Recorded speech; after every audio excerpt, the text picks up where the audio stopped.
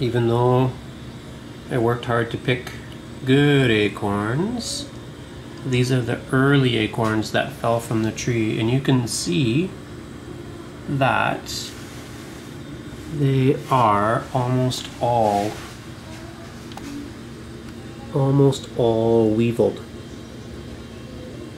So almost all these acorns has weevil grubs in them. And I had read, I think it was in Samuel Thayer's book, that the first acorns to drop are immature or have been weevil infected, and you have to wait for the second drop of acorns, which tend to be the better batch. So I think the tree maybe detects that it's been weevilled and stops putting more energy into those acorns and they drop earlier. So I think in this batch I must be running almost 70% of these have been weevilled, if not more. So the good news is these weevils are edible and tasty, so I'm going to fry them in butter. The bad news is these acorns, all these ones that have been weevilled, those are no good to me. See the weevil hole? And so those go into the compost.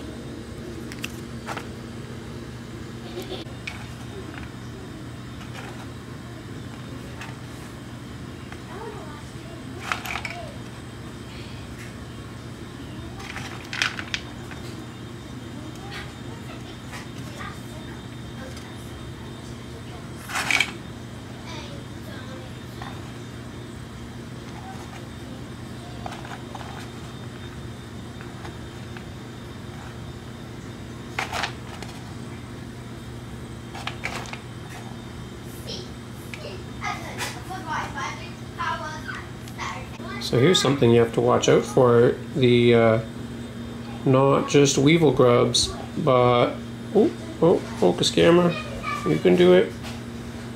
There's also a moth larva in here, and I am not going to eat that, but I am eating these weevil grubs. Still picking through. Oh, look at them all! There's my thumbnail shot right there. That's an egg cup. Hot butter. Grubs. Oh, I forgot that they explode sometimes. Ah, they're all over my kitchen. I have to pick them up off the floor. Okay, I pushed the pan off the heat, and that was just too hot. Little grubs flying all over the place.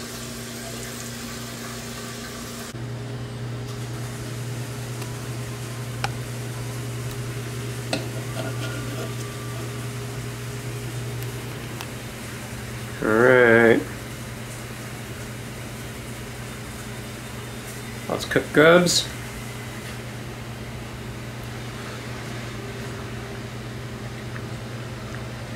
A little bit crunchy, really buttery.